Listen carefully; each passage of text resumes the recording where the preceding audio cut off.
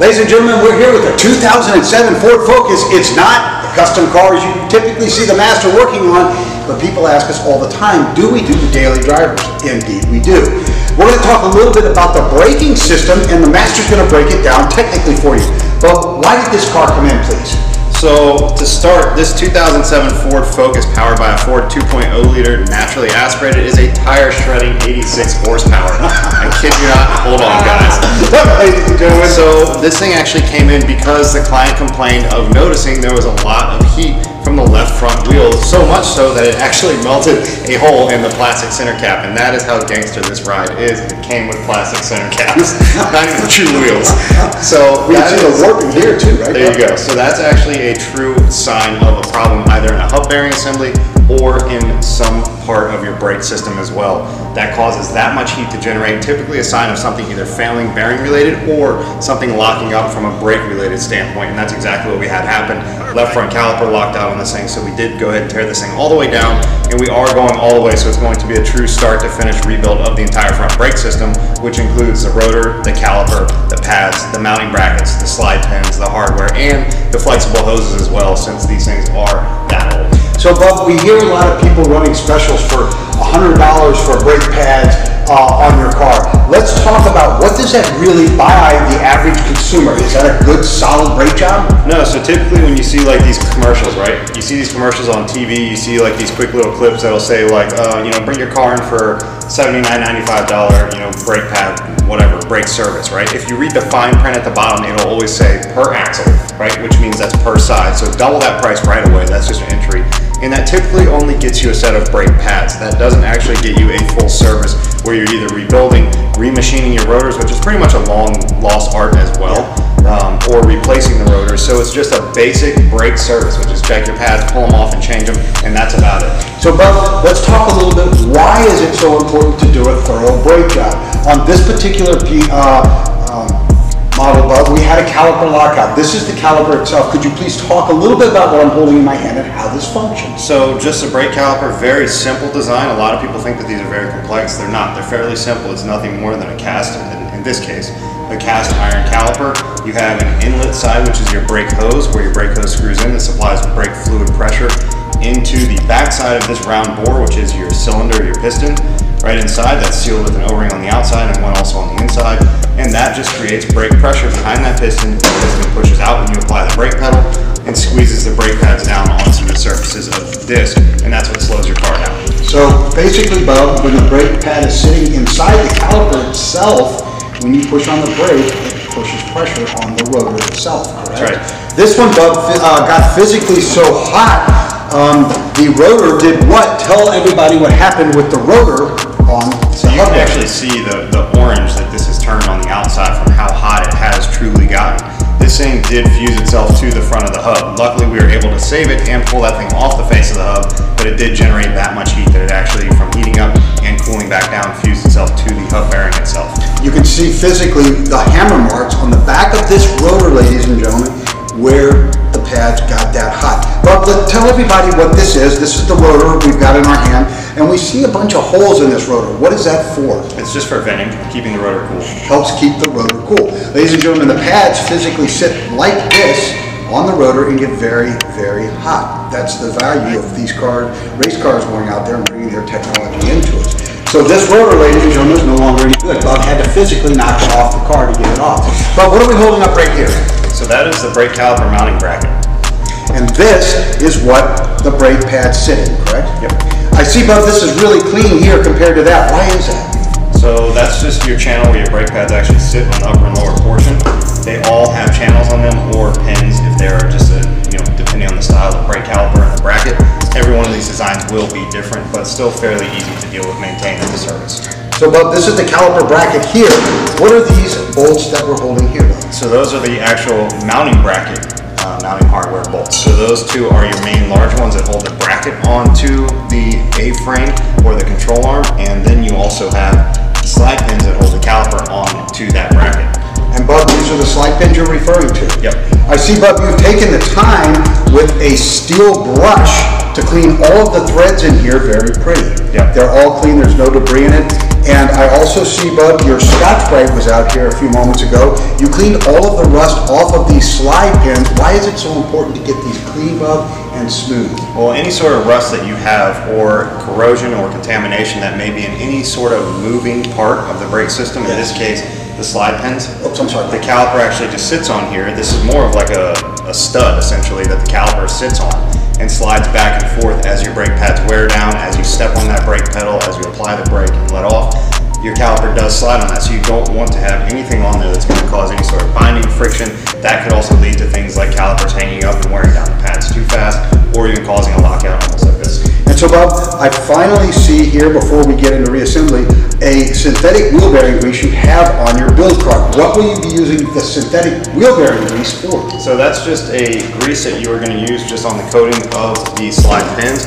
Any surface areas that you are going to have that friction or that movement going on, just a very small amount, a very thin amount, not a lot, not caking the stuff on there, just a thin amount to keep it from being metal to metal contact. And Bob, how about the people up in the Northeast or in the snow belts and things like that? Why is it so important to use something like this? I know you always go the extra mile. It's not a pad slab, a $79 pad slab.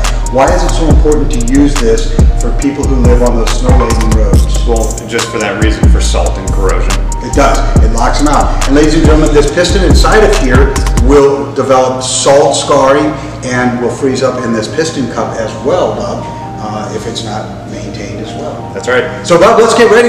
We've explained everything to everybody. Let's get ready to put this grill back together. Sounds good.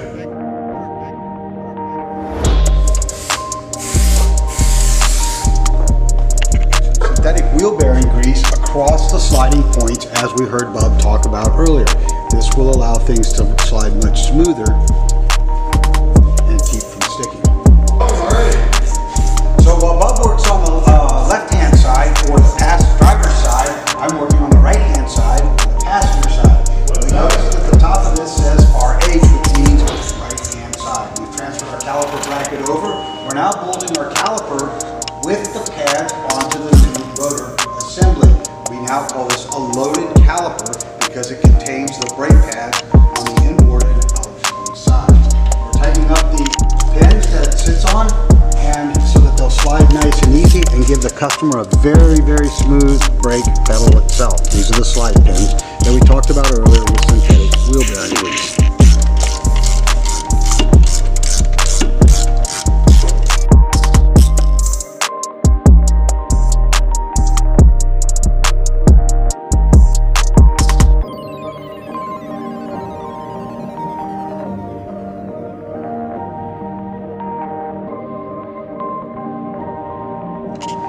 So now that we've got everything assembled on the front drive axles, the brakes, the calipers, the new hoses, the next step is to bleed your brake system.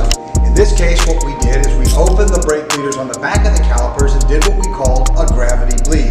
This just simply means that brake fluid from the brake fluid reservoir ran down through the calipers and kind of preliminarily set them up to make the bleeding process a little bit easier. But what are you filling up over here now?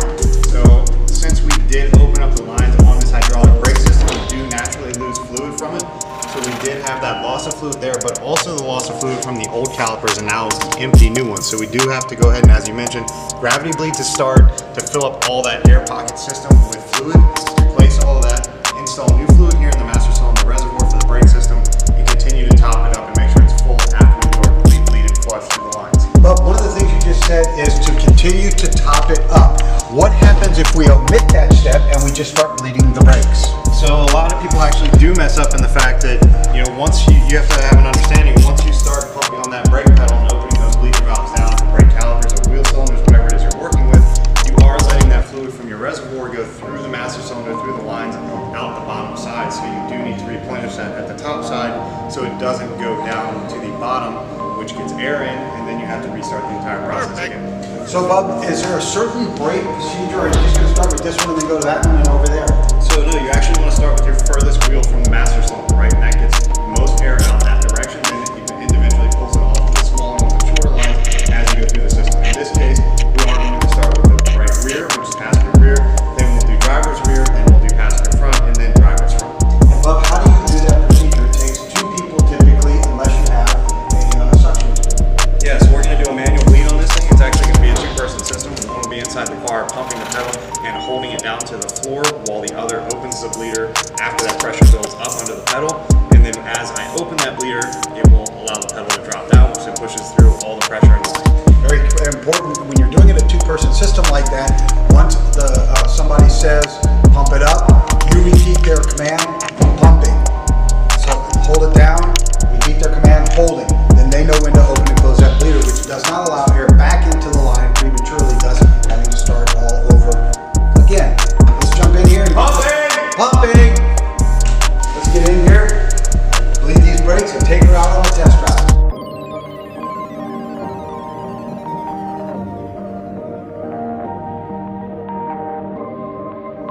So there it is, Bub. We've replaced the calipers, the hoses, the brake pads, the rotors, and put the wheels back on. Even salvage, Bub, 2 tires that had nails in them, and a hubcap that melted down from the excessive heat. That's right, man. So let me tell you, this monster is ready to go hit the streets. No. Palm Beach International Raceway. All right, we're gonna go run with the Ferraris. Make sure you put your helmet on. So yeah, not bad install this thing. Total install time with 2 people doing it is about an hour total combined, right? Not too bad, maybe just a little over an hour by the time you get that bleed in there, top everything up inside the brake master cylinder reservoir, and go over and do a full wipe down, brake clean everything after you're all done, make sure that there's no brake. Exactly. So what are some of the key points though, Bub, that we have to remember when we're working with the braking system, which has to be done right? So key points are obviously finished product, right? Number one, most important product is the end result, which is going to be make sure that everything is properly installed, it is properly torqued and tightened and fastened, and that you have brake fluid in that system and that there's no air in the lines. That is number one. That really is. And you know, Bub, again, follow Bub's advice of earlier, beware of $79 front brake pad swaps, because that's exactly what you get. If you're not getting the slide pins lubed, if you're not getting the mating surfaces lubed, if you're not getting everything clean, somebody taking the time to really do the job right, it's not worth it, Bub. It's just not. All you're doing is throwing a set of pads. It's a Band-Aid over a cut, isn't it? And this one, as simple as it's just like, you know, that small stuff where like you get a chance to look at your car. This one came in for obviously brake failure, and what do you know, you find out there's 2 nails in these tires as well. So it's just like, it's perfect being able to get your hands on it, see what's going on, check it out, and set the tire pressures to the proper pounds to where they should be. And this thing is fully finished and ready to go out on the streets. And you're right, Bub. To your point, develop a relationship with your service facility, whatever that is. Try not to bounce from place to place because of Groupon and things like that, because at the end of the day, it's exactly what you get. You took the time to set the tire pressures, you noticed they were low, you started looking at it, found 2 nails in the tire,